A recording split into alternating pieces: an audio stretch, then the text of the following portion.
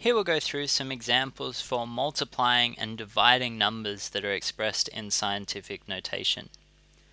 So with all of these questions, we do have a standard method that we can use, but it's important to understand why that method works.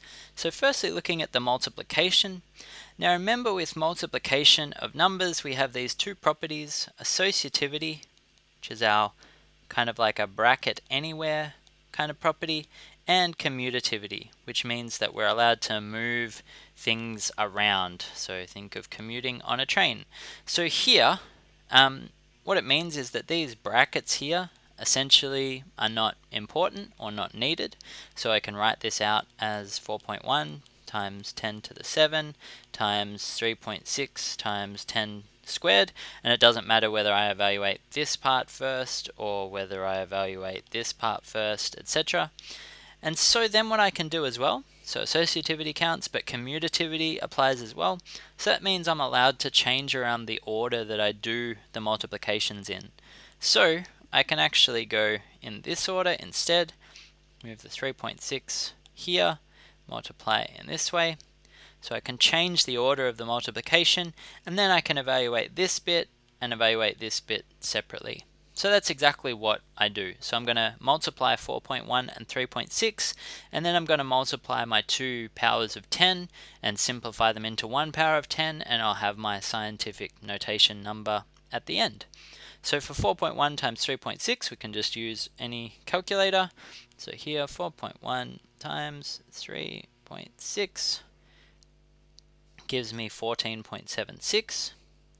So I have 14.76 multiplied by, and remember when we're multiplying indices and they're the same base, so here both of these are base 10, we add the powers together. So this is 10 to the 7 plus 2, or we can simplify that index there, it's just going to be 10 to the 9. Now this isn't quite finished yet, because remember I need to express it in standard scientific notation. That's where this leading number is between 1 and 10. So what I do here is I need to make this basically 10 times smaller. So I'm going to divide it by 10, and to undo that I do the opposite with the power. So if I divide this first part by 10, I can then multiply this last part by 10, and so this becomes 1.476 times 10 to the 10, because I added one power here. Now again, I can think of that in terms of my commutativity and associativity. Rather than thinking of this as dividing by 10, I'll call it multiplying by a tenth, because then I could have had 14.76 times a tenth times 10 to the 9 times 10, and rearranging these, again because of my associativity, etc., I could put this one out here, and this last part, bracketing that together, that just equals 1, and so we can see that since I've applied both of those, they kind of cancel each other out, and it's just the same as the number that I had started with. So this is usually what we're doing with scientific notation: doing the multiplication, simplifying, then converting it into standard scientific notation by dividing or multiplying our A number, our leading number, by powers of 10 and adjusting the power that we were left with. With the second example, so it's another multiplication, so the same thing. I can write this as 1.6 times 5.8 multiplied by 10 cubed times 10 to the negative 7. For the first bit, 1.6 times 5.8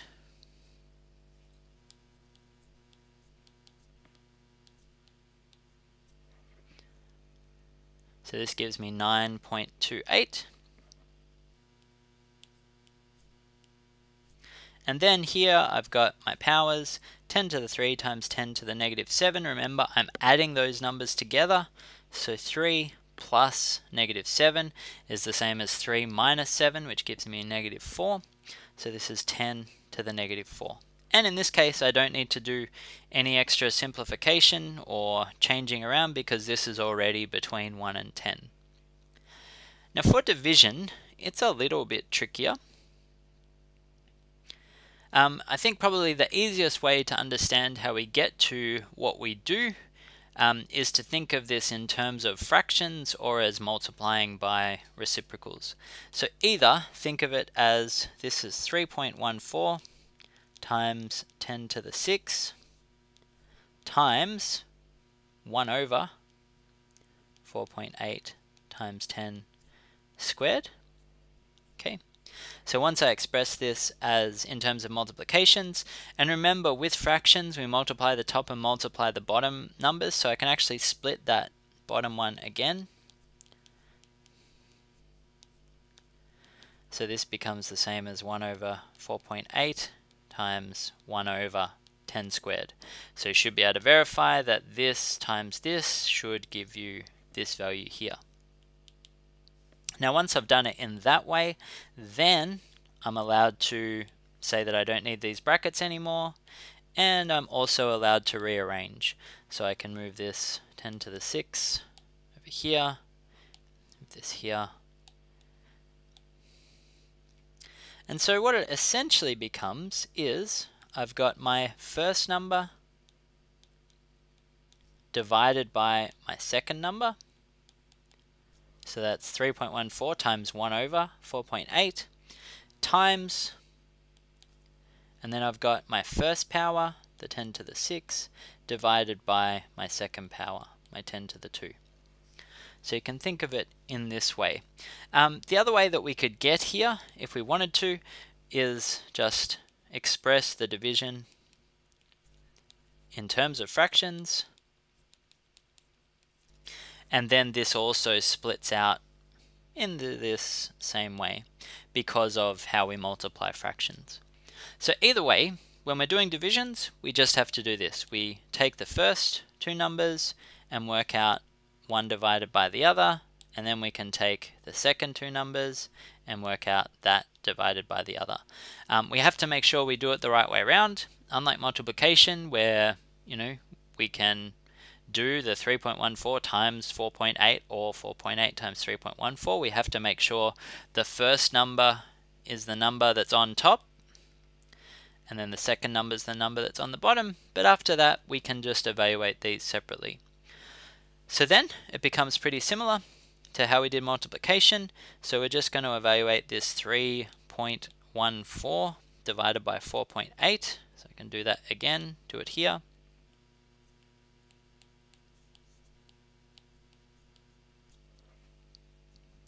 Equals 0.654. Just leave it as a decimal is okay. So this is going to become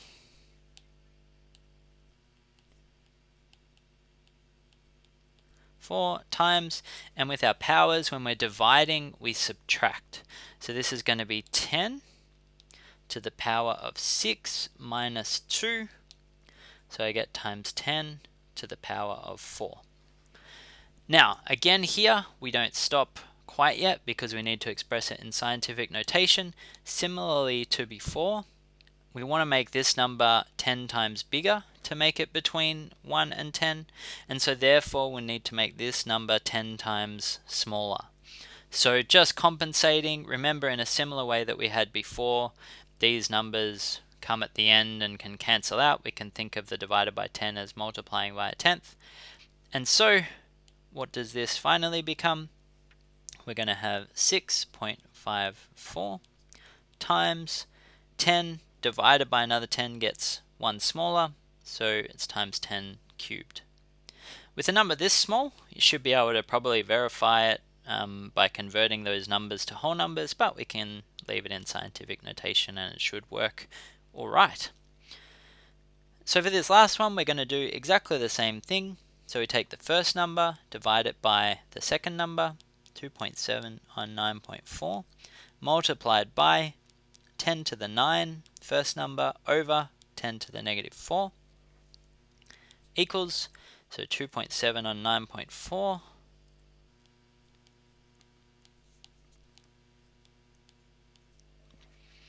gives us 0.287. It may not be rounding those numbers exactly, but for what we're doing here, it's okay.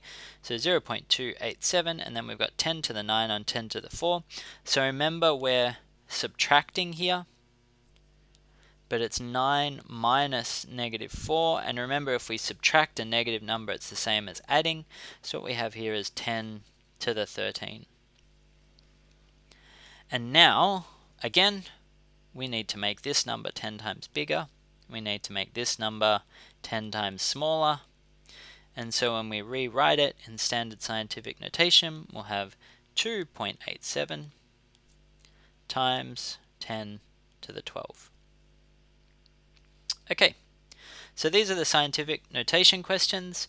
Hopefully, in understanding how to do these, you also have a fair idea of how to convert numbers between scientific notation and standard notation, so expanding them out or making them smaller is essentially what we're doing in these last steps here as well.